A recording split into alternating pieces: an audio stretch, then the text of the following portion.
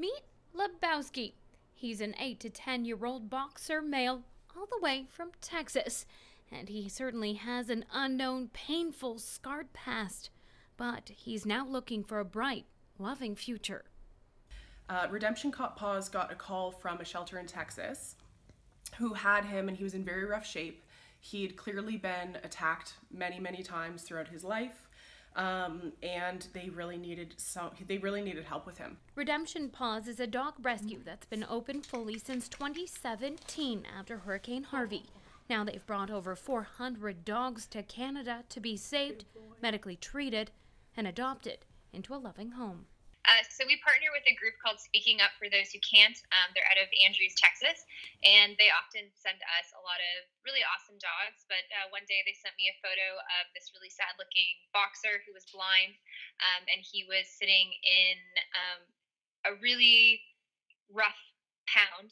And she said, "What do you think?" And I said, "Absolutely," because we take a lot of blind and deaf and special needs dogs, so there was really not much to think about. So we took him, and when she took him into the rescue, she realized that he had been attacked multiple times. In who knows, the last couple of years, he was covered in scars and bite wounds, but he was the sweetest, kindest dog. Just was so happy when he got in the car out of the pound. He clearly knew his life had been saved. And he's just the most grateful dog.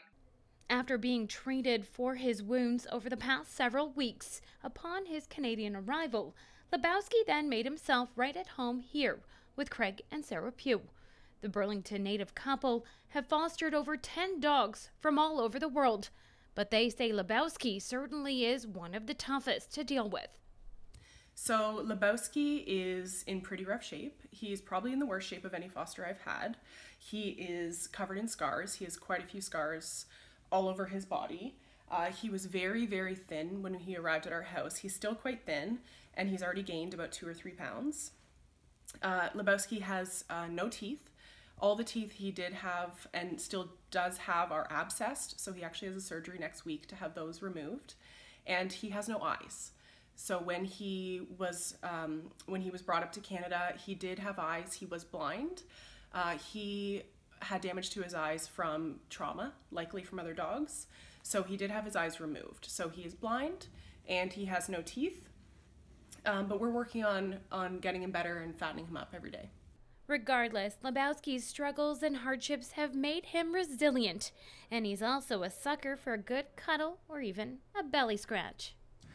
So Lebowski is the sweetest boy you could ever imagine. He is so cuddly, so loving. Despite everything he's been through, he's still so trusting. His favorite place is to just be on your lap. He'll just come find you by your voice, and he'll come up and wiggle his bum and get on the couch and cuddle with you. He's really, honestly, he's such a joy. Lebowski is up for adoption, and you can learn more about him online at redemptionpaws.org, and you can also take a look at some of his other friends that are ready for adoption. For Halton News, I'm Kristen Demeny.